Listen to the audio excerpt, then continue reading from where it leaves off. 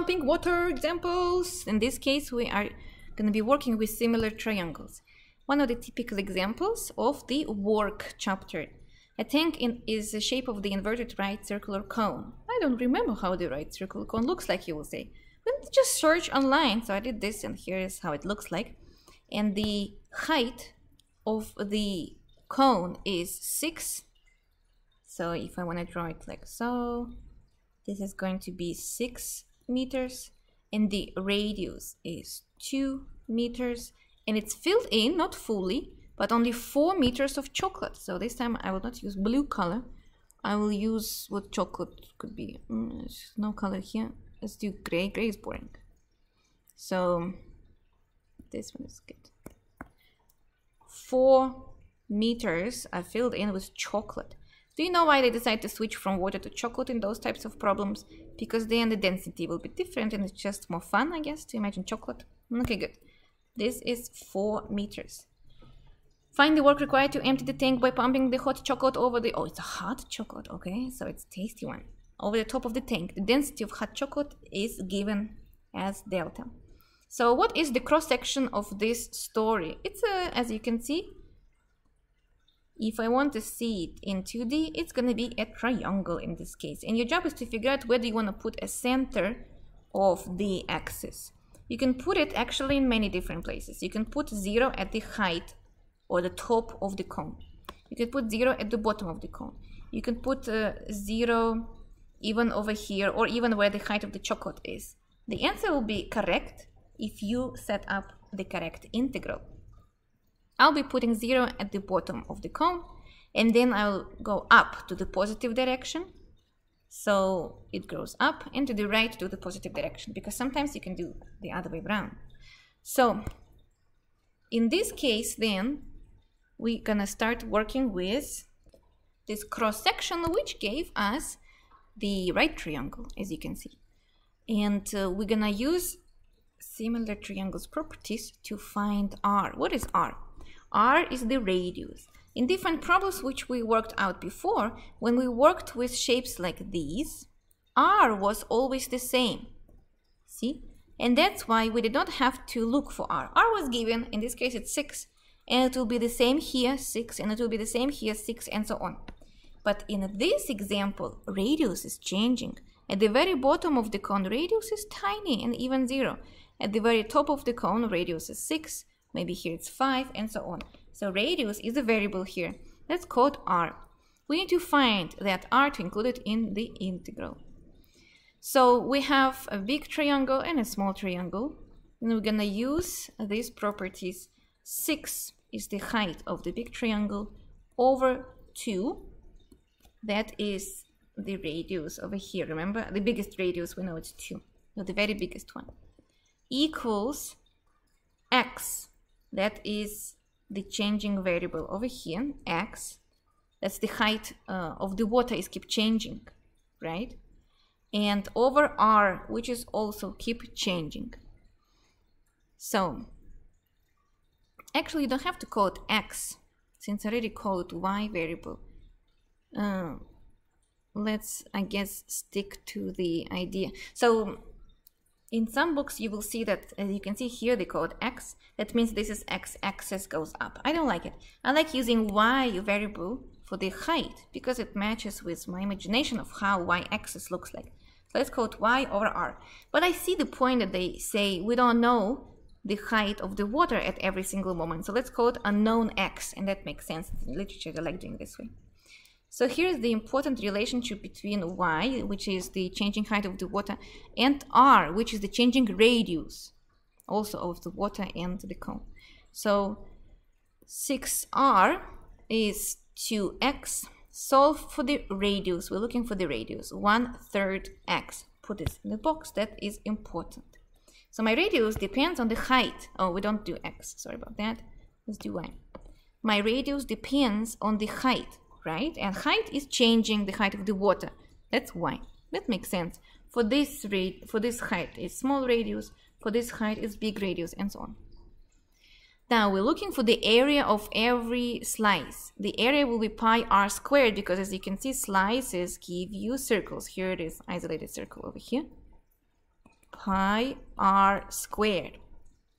So step 1. You could start with step 1, figuring out that the area of the slice is pi r squared, and then you could say, okay, the r is actually changing, so we have to solve it. R is not fixed. Now, step 3, so area of each slice is a of y. The area will depend on the height, because at the bottom, area will be small circles, at the top, big, right? So everything depends on the height, equals pi r squared. R depends on y, and we found it.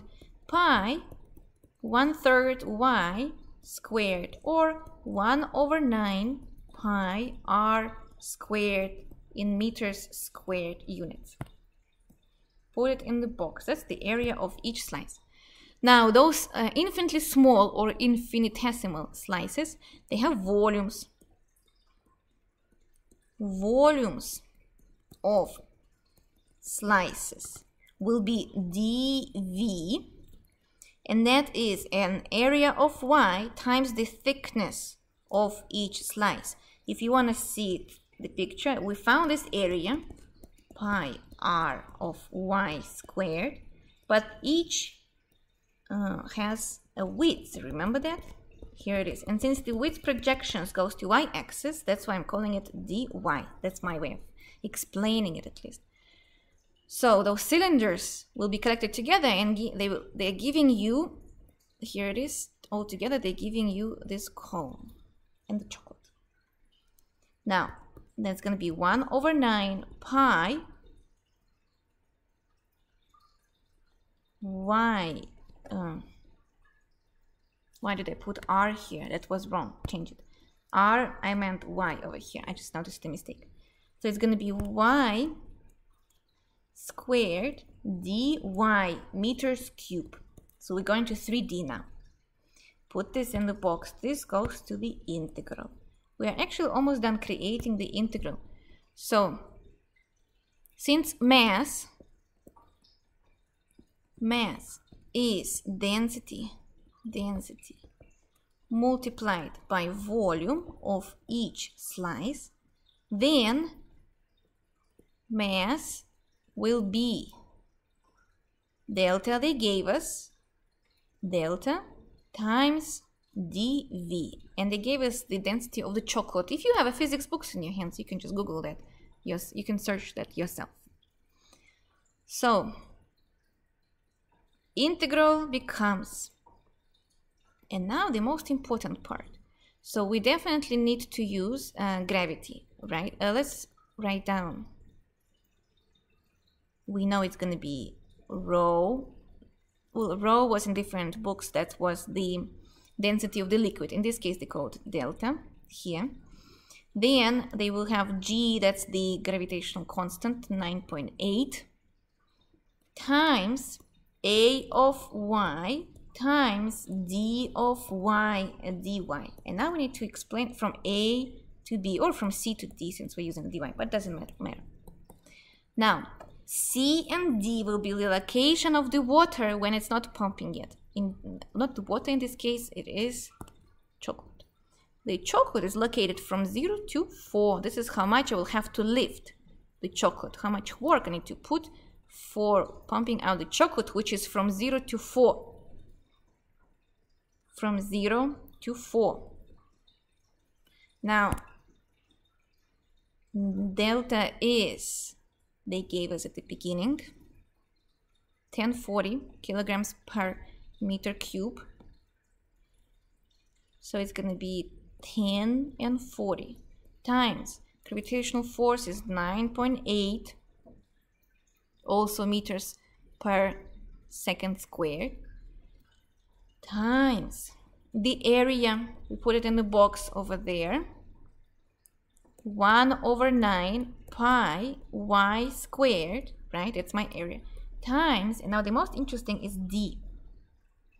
D is, we are pulling, this how much the water will be pulled.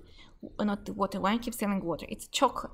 The chocolate will be pulled out of the edge of the cone. There's no fountain.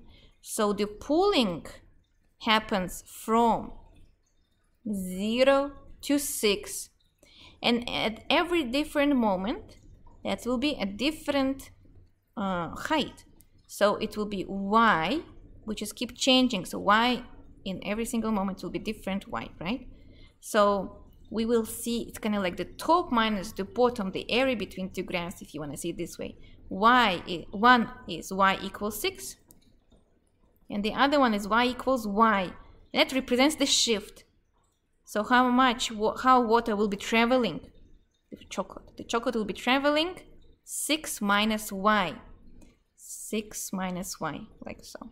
6 minus y, 6 minus y, top minus bottom. So this is my shift, 6 minus y. Shift.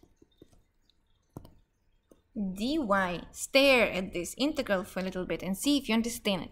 From 0 to 4, that is a location of the liquid. Liquid is located from 0 to 4 originally. 1040, that's chocolate density. 9.4, that's the gravitational constant. Then that is the area of the slice. And since we're working with circles, we have pi r squared here. Bring me back. Come on. Thank you. Pi r squared. My tablet doesn't want me to keep doing work problems and get tired of them. It's already the third work problem I'm doing for my students. Then dy is the width of each slice. That gives me a volume. So these two guys together gives me a volume of each slice. Make sense? And finally, 6 minus y, that's liquid is traveling. Liquid traveled. So for example, if we need a fountain and let's say put 10 feet up above 6, you will have 16 minus y. That's how far liquid is traveling. Traveling or elevating or levitating, whatever you want to name it. Okay, and I don't think I should spend time in this video to actually solve it, or you think you need help with solving this integral. I'm afraid my tablet will die. But I can help you with this. If you multiply all the constants first, you will have 10192 divided by 9 pi. Integral from 0 to 4, distribute 6y squared minus y cubed dy. That's very simple integral, just power. You will have 192 over 9 pi, and then you will have 6y cubed over 3 minus y to the 4 over 4 bar from 0 to 4. 0 gives you 0, so you only need to be careful with 4, and it gives you 101.92 divided by 9, 64 pi, which is approximately 227,691. What are the units? Who knows? 3210 joules. That's the units for the work needed to be done to pump the water. Why I keep saying it's the water? It's the chocolate, my favorite thing in the world. To pump the chocolate from the conical shape, inverted right circular cone shape. It's like ice cream basically. From the bottom to the top, but as you can see, it was not filled in completely, and that's why the shift happened there, which is very convenient to include in the integral. Hope it's getting more clear for you after watching all these videos about work, pumping the water, pulling the rope, and so on. Keep working hard and see you next time.